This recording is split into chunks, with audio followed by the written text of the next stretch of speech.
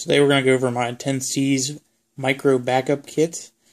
Basically we're going to go through it, talk about how each item fits into a C, and show you how basically it's a very good backup to your backup in a water bottle cook set. When you take it apart initially, you'll see that there are 4 components. One, the rubber band that holds it together. It's normally a Ranger band, however, I broke one off yesterday, so it's been replaced by just a regular rubber band. Some Gorilla Tape, I think there's about 30 feet in there.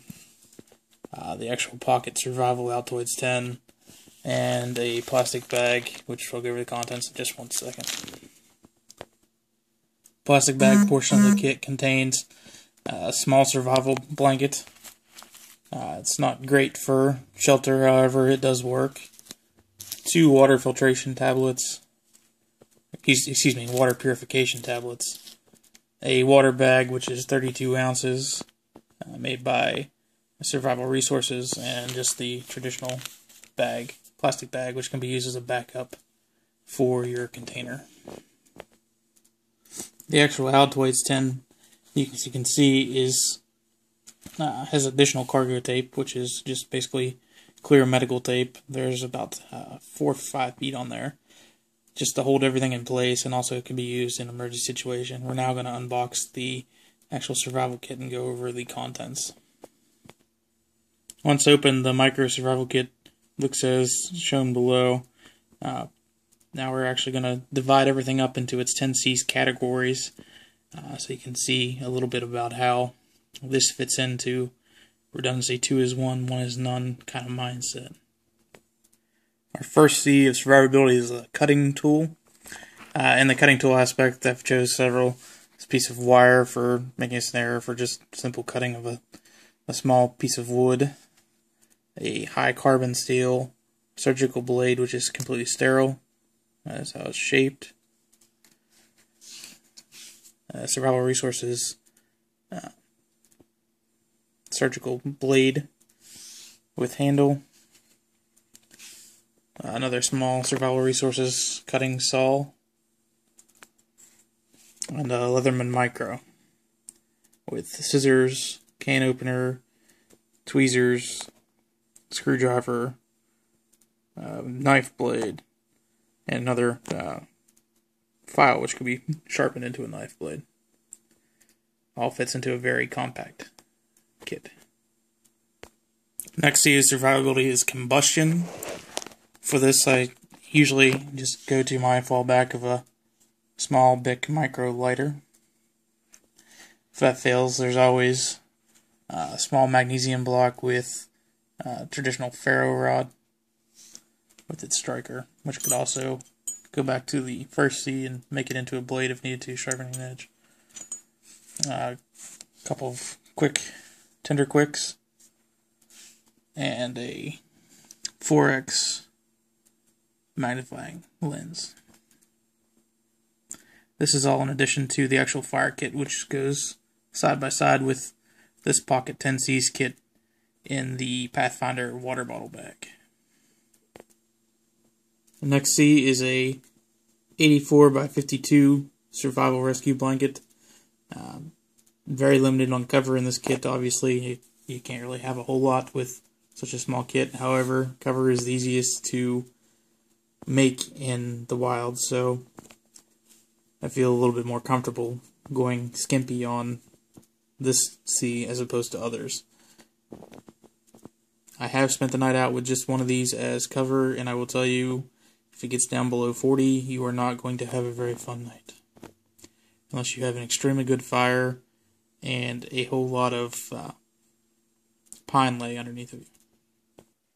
Next C of survivability is cover. I went all out on this C, as much as I could at least, as this is the hardest to duplicate in the wild. You'll see on the right is a regular 32 ounce bag made by Survival Resources.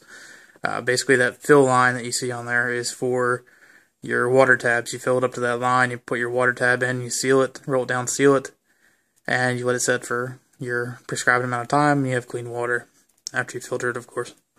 I also have a regular Ziploc bag that the bag and the survival blanket go in, the Altoids 10, and a good bit of heavy aluminum for making an improvised container to cook in. Next, see survivability is cordage. You'll notice I added both of my cargo tapes on here, as well as they can both be utilized for cordage as needed. Basic little leader for fishing. The rubber band, which contained it, 100 foot of spider wire, and some basic twine for setting up shelters and whatnot. Next is candling device. For this, you'll only see 2 in the kit. The big lighter and a small micro little flashlight. Beyond these, I always have a 220 lumen flashlight on my person. And also, this is probably one of the easier items to make while you're in the woods, with simply making a torch. Next is cotton. You'll see I have a nice small swath. It's tripled there. Basically, it's just for making char cloth, making a filter. I also have a bandana in the kit as well, which is just basically in the water bottle.